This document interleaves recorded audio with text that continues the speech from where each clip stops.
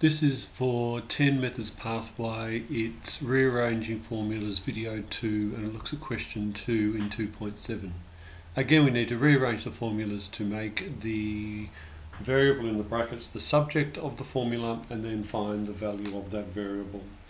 In 2a's case, I've got a equals the square root of ax plus ay, where x and y are subscripts. So I've actually got three different values of a with some value of x, a with some value of y, and a. But they're three separate variables.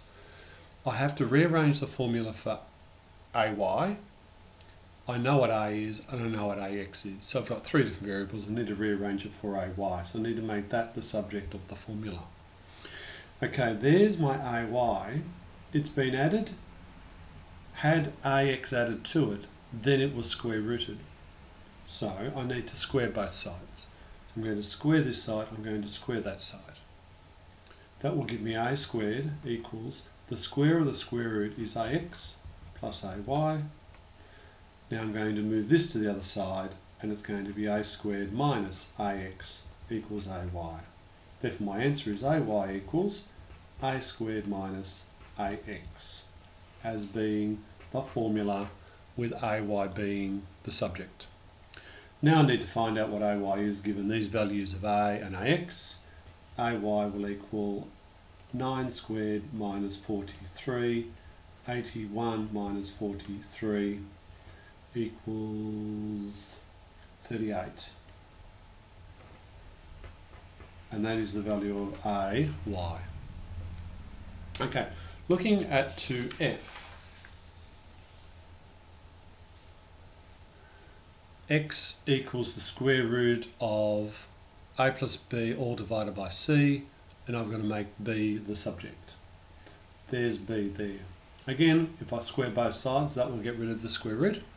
So x squared will equal a plus b all over c. Then if I move the c, it's going to be c x squared equals a plus b. And then I move the a to the other side, and c x squared minus a should equal b. So my answer is b equals c x squared minus a. And there is the formula rearranged for the subject b. Now I've got to sub in those values to find out what b equals. b will equal c, which is 3, times x, which is 2 squared minus 4. 3 fours are 12 minus 4.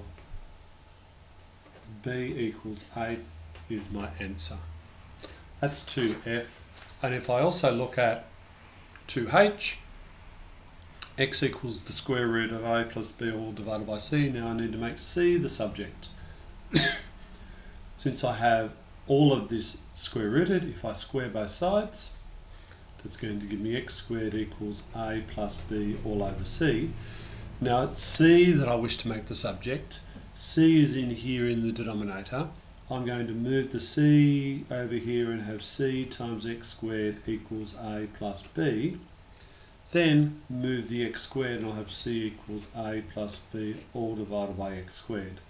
And that's the rearrangement of the formula in terms of the subject c. And now I need to find out what c equals given these values of a, b and x. So c equals a plus b, so 4 plus negative 1 divided by negative 3. 3 divided by negative 3, c equals negative 1 is my answer.